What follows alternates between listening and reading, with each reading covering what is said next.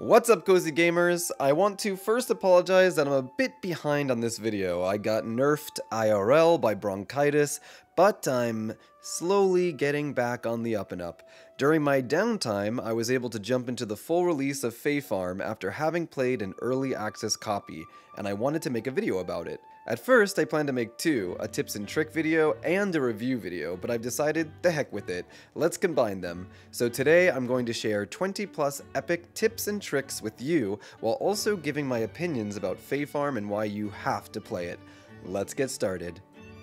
Starting off, I want to talk about exploration and discovery. In Fae Farm, you can run, swim, jump, and eventually even fly. This allows you a lot of opportunities to search high and low for secrets. Be sure to use whirlpools and mushrooms to help you reach greater heights, because you never know what you'll find. Which leads us to tip number 1.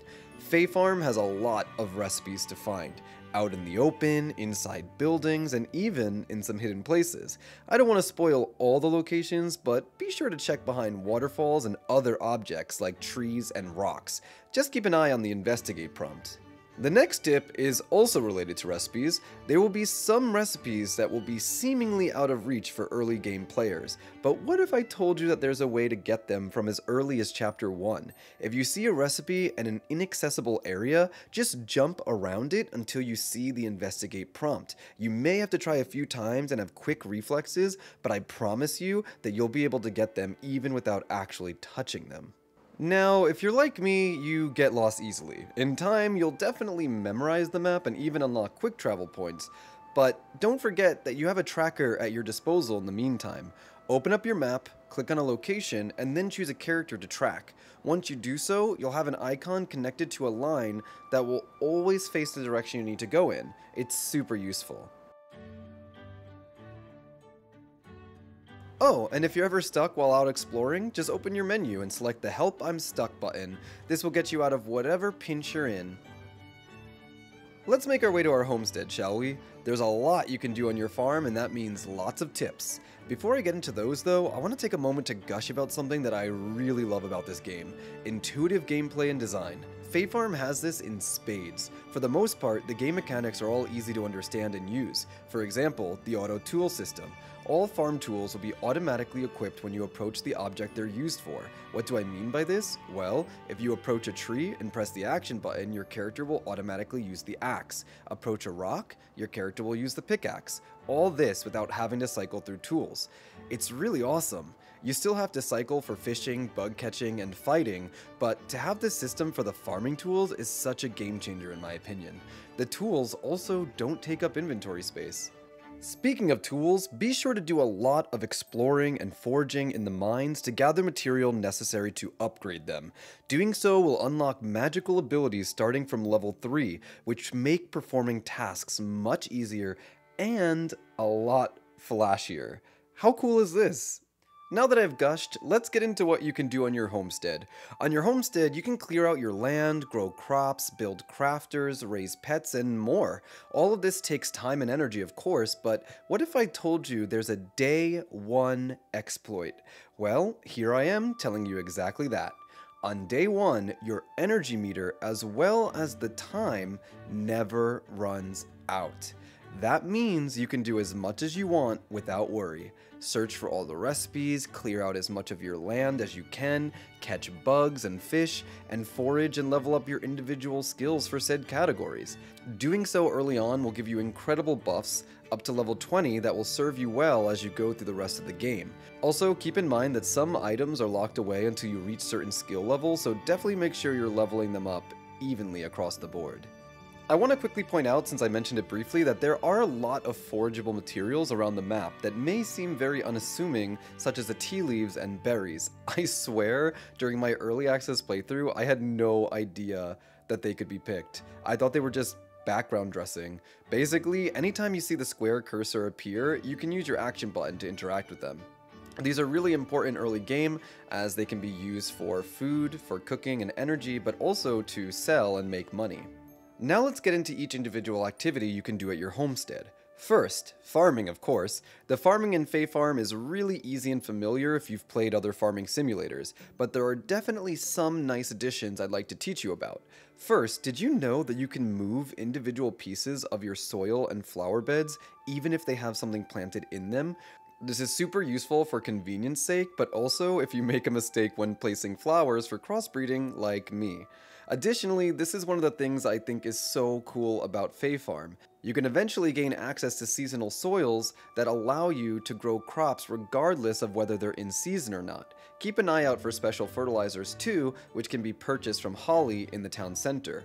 Bounteous fertilizer, which increases crop yield, Zippy fertilizer, which speeds up grow time, and Magic Crop Swap fertilizer, try saying that 3 times fast, which changes crops into other crops depending on the season or location. Be sure to try them out. Another quick little tip for farming, although you can fill up your watering can at multiple wells placed around the land, you can also do so by swimming.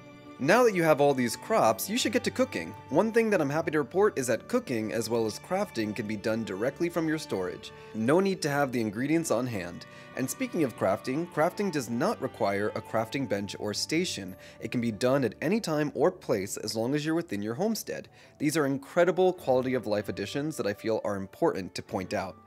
Speaking of storage, don't be worried about loading it up. Some items that would normally stack to 10 or 100 in your pockets can actually stack to 999 in your storage. I'm not quite sure why, but it's super useful and gives you a lot of playroom for grinding materials. And on to crafting, there are definitely some important things to talk about. First, let's talk about the carpets. In Fae Farm, carpets as well as soil beds outside your house are crafted in 1x1 pieces. This allows you to lay them out in any shape you want. I love it so much. However, once they're placed, they can't be moved easily, so you'll have to use my next tip. All craftable items in Fae Farm can be reclaimed. What does that mean? It means you can break them down and regain all the materials used to make them in the first place. Not some materials, all. This is huge, and I wish I saw this in more Life Sims games, to be honest. There's also the customization mirror that can be crafted after finding the recipe near the hammock to the left of your home. This mirror allows you to redo any customization choices you made at the start of the game, including your voice, pronouns, and anything else. Oh, and furniture doesn't exist just to look nice. No. Fae Farm is another incredible mechanic in which furniture buffs your character. If you look at the tab called Cozy Furniture in crafting mode, you'll notice small symbols in the upper corner in red, green, and blue. These correspond to your health bar, energy bar, and mana bar, respectively. The more cozy furniture you place in your house, the more your bars will increase in size, allowing you to do more and more each day, especially in the mines. I love how this will incentivize players who aren't normally into interior design.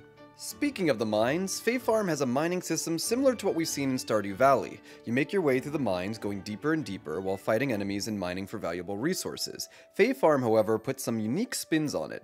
First of all, make sure you're taking notes of all the oysters scattered around the mines. They might not give you much energy, but they're plentiful and will allow you to extend your trip in the mines if you didn't bring enough food. Fae Farm will actually notify you when your energy is low, by the way, and even more conveniently prompts you with a simple button press to eat something in your pockets. You'll also notice while down there that each floor has a strange mechanism at the start. These are quick travel spots that allow you to access individual floors in the mines. All you'll need is a seal crafting station and the necessary materials to make seals. Each set of 4 floors uses the same seal, and you must unlock them in order, meaning you can't unlock level 2's quick point until you unlock level 1. You can also use seals to unlock quick travel spots outside the mines too. One really interesting thing to point out about unlocking the quick travel spots in the mines is that doing so will automatically unlock the door to the next level as well, meaning once you unlock a seal, you'll no longer have to search for the door switch. While in the mines, you'll find tons of resources including gems like peridot and citrine. You'll notice, however, that they're called rough. Well, there is a crafting station you can make called a gem polisher, which allows you to put 10 rough gems in to make 1 refined gem. The refined gems sell for a decent amount of money, so this is a good way to make cash early on. And if you want to know which materials are on which floor and what the chances of finding them are, check out the dungeon tracker in the menu. It's a super useful tool that lets you look at all the floors you've visited so far and the chance you have to find specific materials on each one. I don't know if I've ever seen something like this in a Life Sims before, to be honest, but I love it. Now onto the cute animals. On your farm, you can raise an assortment of cute critters such as chickoos and cottontails. They will normally wander about outside on nice days, but if you craft an animal lure, it will ensure the animals don't stray too far, making it much easier for you to pet them and brush them each day. There's another critter-related construction called the Lowlands Critter Conservatory, which allows you to temporarily store critters caught with your net until they eventually run off, leaving behind special materials and items that can be used for crafting.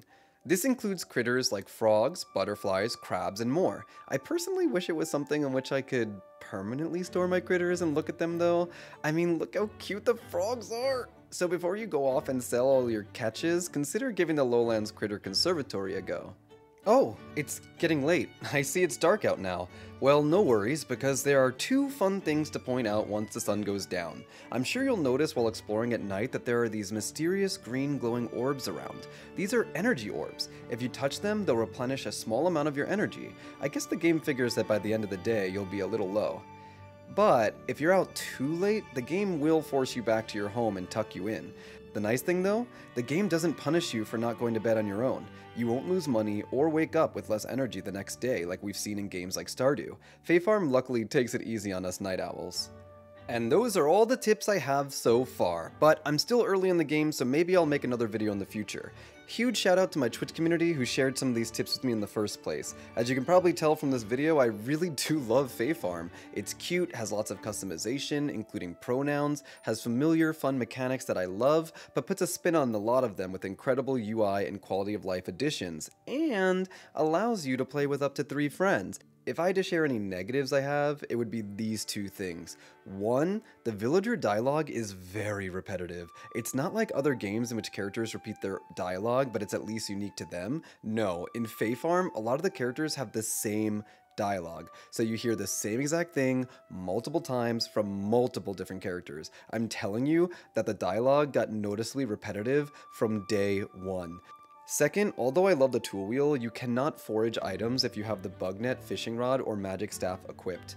Probably because picking up shares the same button, but I feel like they could remap that. Tons of Life Sims games allow you to pick up stuff regardless of what you're holding.